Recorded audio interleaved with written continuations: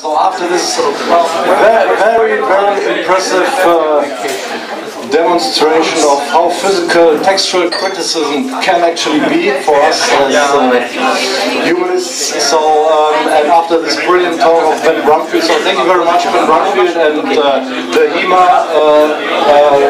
group. This event is actually a joint event of DiXiT, of course, of the HEMA group, of Ben Brumfield, and of Cologne Commons. So Cologne Commons is a group organizing cultural events, music events, promoting the cultural, Creative Commons license, and one of the organizing is Doris Lücke, which we contacted to organize this event. And the other person is Stoffel. He organized several concerts and is very active in this field. And we are very happy to have both of you here. And we have your band here. But so Stoffel will now introduce you to Cologne and to the winner with the Hi.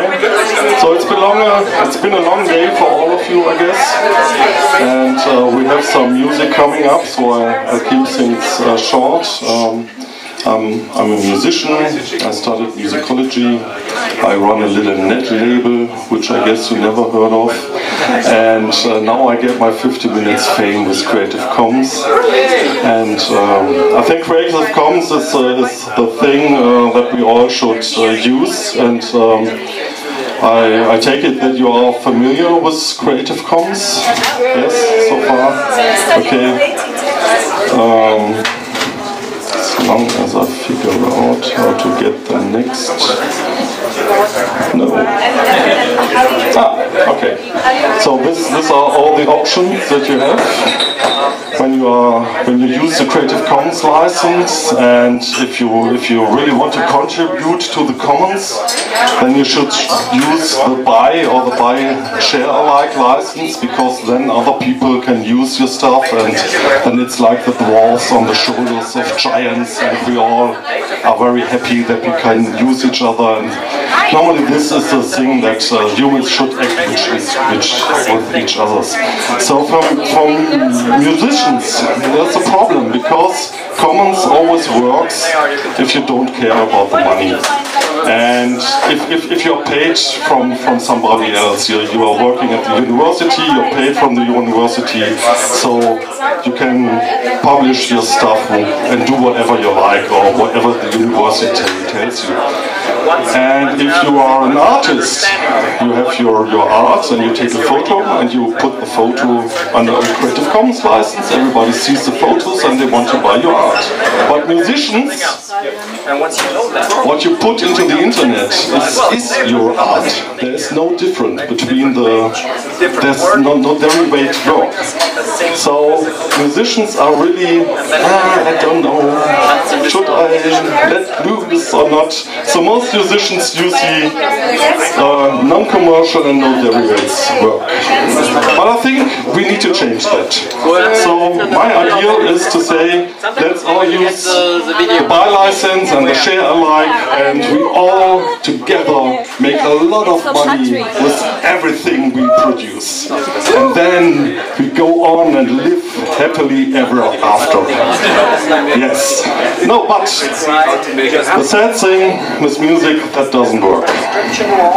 And that's because of the tragedy of the commons. You know, the commons, the main example for the tragedy of the commons is you have a field of grass, and you have all your farmers, and everybody is allowed to put their cows on the grass. And they have a system that tells you when you can put your cow on the grass, and one day you think, well, okay, I got 20 cows, I'm only allowed to put 5 there. Well, if I now put every cow on the field, it doesn't make a difference. So, and now everybody does like that, and then we have the tragedy of the commons, that is, you burn all the jungle because you need agriculture. And this is a well-known phenomenon. I guess you're familiar with the tragedy of the commons. And with music, there's something alike. We don't have a shortage of resources, because in the internet we have lots and lots of servers. We can put all our music, every little single idea I got when I was walking here, I recorded on my phone and I put it into the internet. And every one of you does the like. We have thousands and millions of happy composers who all put their stuff into the internet.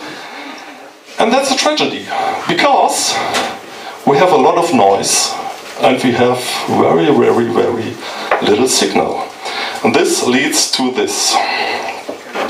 On archive.org, which is a very great platform, we have, as by yesterday, 1,768 net labels.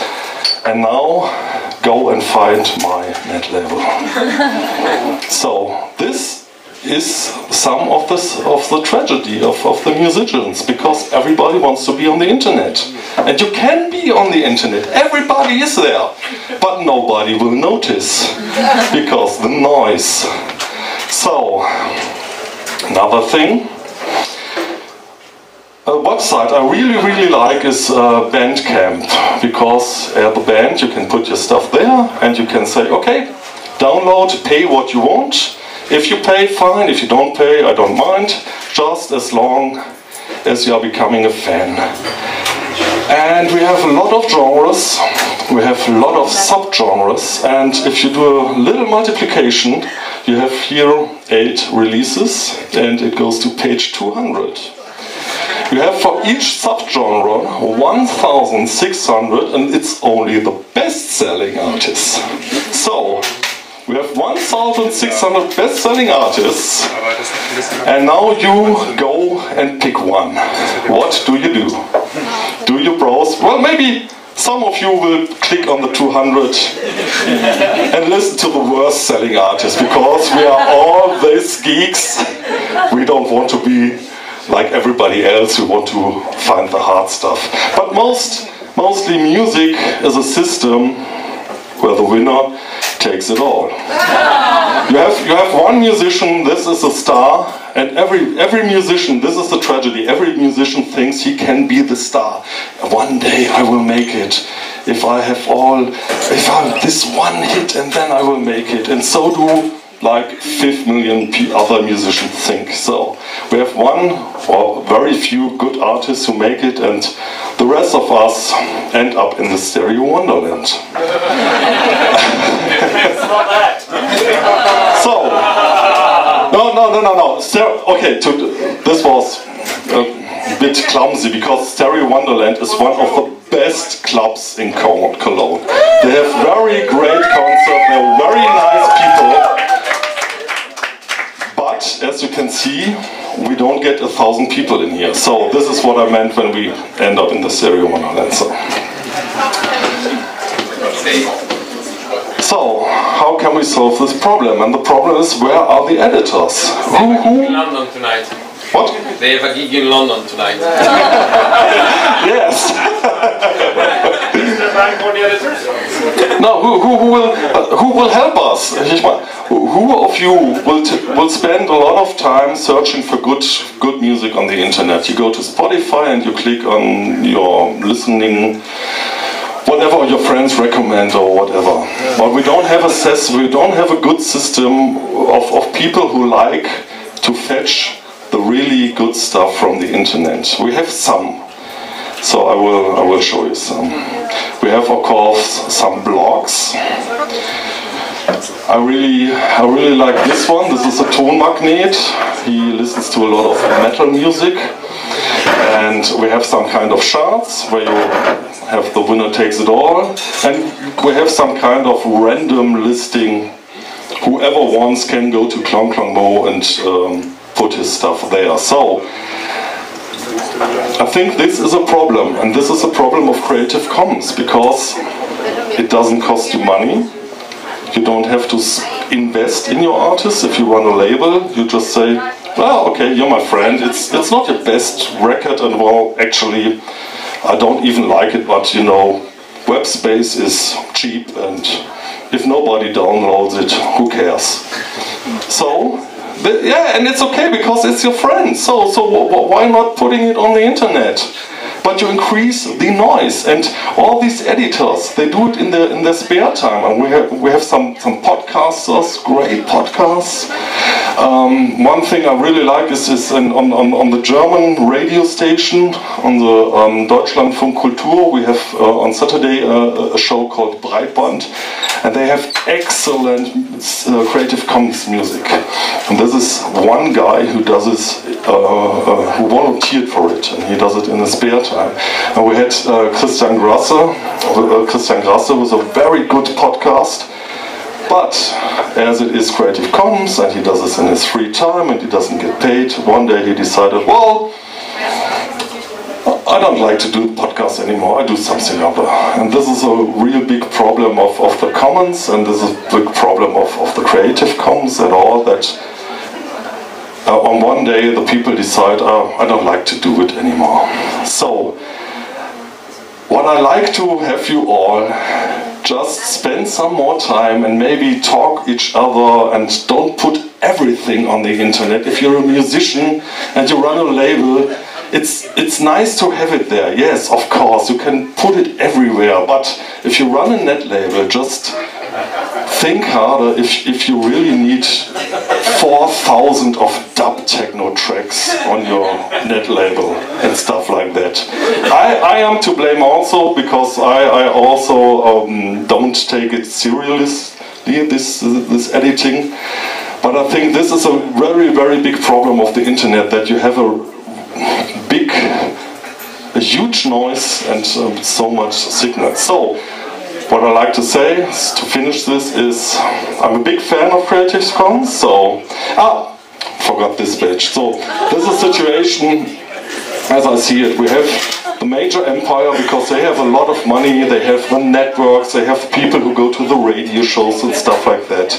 They can make the hits. We have the indie country and the Creative Commons music. Creative Commons is great for the commons, as in Wikipedia, and for the university, but for the creative people, it doesn't work really, by now. So, I have no solution, but... So my impression is that Creative Commons music is not dead yet, it just smells funny. So, if you have any idea, just start changing the world. Go to Bandcamp and don't just download it. Just don't download it for free and spend some money on it, because it's because we are so convenient and we are so lazy. And if we keep on being convenient and lazy, we will see where our world ends with that. So spend some more energy and some more money. So now we have some music to come. This is all I want to say.